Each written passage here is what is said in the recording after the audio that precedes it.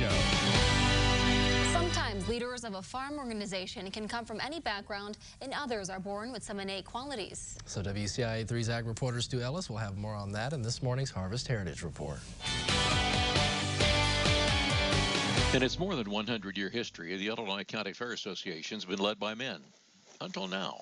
The next 2 years, 22-23, I am president of the state organization. Charlene Ware, the Secretary-Treasurer of the State Fair Board, is looking forward to Jill's leadership. Jill is going to be an amazing president. She is so personable. She is not afraid to get her hands dirty. You know, she's been at the Fisher Community Fair forever. And Jill Hardesty is passing down her heritage. My youngest son is on our fair board. He's one of our directors at Fisher. Another lady leader is Pam Jansen of Minonk, a recent president of the Illinois Pork Producers. We had been going to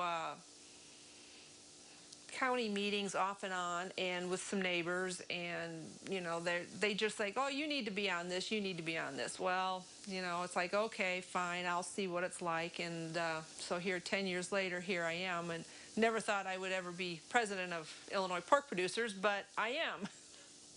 Angus cattle breeders across the nation know the name of Curtin. John, Fred, and now TJ Curtin have led the Illinois Angus Association, most recently TJ with his dad, who operate Curtin Land and Cattle Company in northeastern Christian County. We've all three been president of the Illinois Angus Association, and my grandpa served on the American Angus Board of Directors in the late 90s and early 2000s. And then there's perennial leader Len Corzine. The passion was the future of agriculture. Len Corzine farms at Assumption with son Craig. But why did he accept the National Corn Growers presidency? We all have to, in our society, try to give back or try to help our society, to help our industries, and to help the future for our own families as well as a future of Assumption, Illinois, as well as our country. He says younger leaders need to step up.